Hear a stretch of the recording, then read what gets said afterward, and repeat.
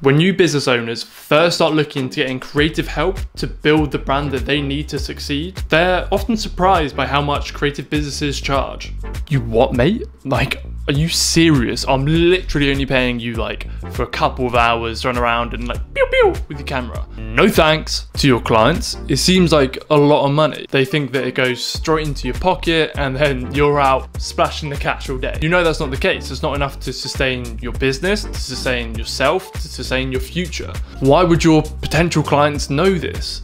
If they've never worked with freelancers before, and this is their first time, no one's ever explained to them what goes on behind the scenes in their business. I want to explain to you the untold truths that go into running a freelance business, and I can assure you it is a real tip of the iceberg moment. So I've split the costs that are involved into 3 different types. Number 1, things people recognize they're paying you for. Number 2, the additional things that you need to do to get that work done. And then number 3, things that you need to keep you and your business alive. To kick things off, everyone understands this. This is the time that you spend actually shooting.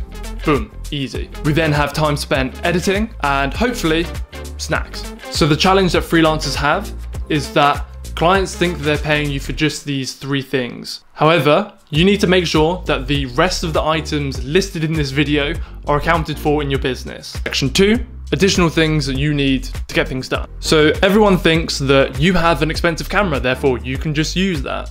Well, yeah, but like, where did that money come from? I've bought stuff out of my business's money so we can produce higher quality content. If you think Photoshop runs well on any old computer and it doesn't make you just want to smash your head through your keyboard, then you're wrong.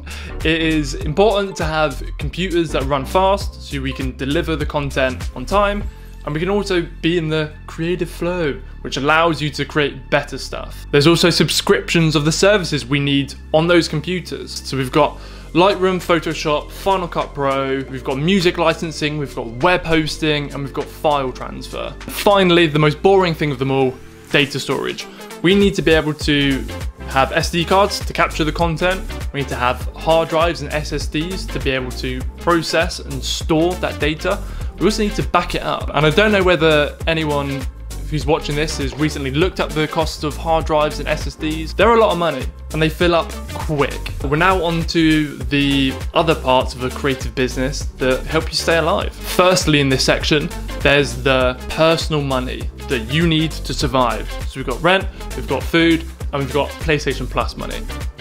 I would also like to save a bit of money, maybe buy a 1-bed studio flat for me and my family to live in like an edgy part of London, maybe. As a creative business owner, you also don't get a pension. So how are you gonna set yourself up for later in life? And then we get into more, I guess, like wishy-washy, how do you quantify the price of this? You can't really. But it's something that every creative business owner needs to do. What's quite different to a lot of other jobs is that we have to spend a lot of time doing things without getting financially rewarded. And anyone that's a freelancer or a consultant will understand this pain, that we have to spend such a considerable amount of time honing in our skills and our craft to then be able to charge that extra money. It's a bit of a chicken and egg situation.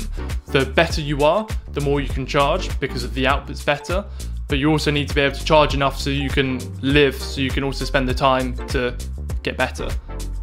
It's complex. This also includes time spent on your marketing, reaching out to people, developing your website, building proposals, talking to clients that fall through. We also have pre-production time. So this is time that we spend strategizing, discussing messages, understanding the mood, the feel, the vibe that you want to create. All these different things that we need to do beforehand to make sure the shoot is a success. So I hope that that gives you an insight into what goes into building a creative business, and that when you're working with someone, you're not purely paying them just for their time. There's so much more that goes into it. And maybe even inspiring other freelancers and creative business owners to really start thinking about their business and the costs that are involved. If you found this useful, please feel free to like and subscribe or comment down below, and hope that you have a fantastic March or whenever you're watching this video.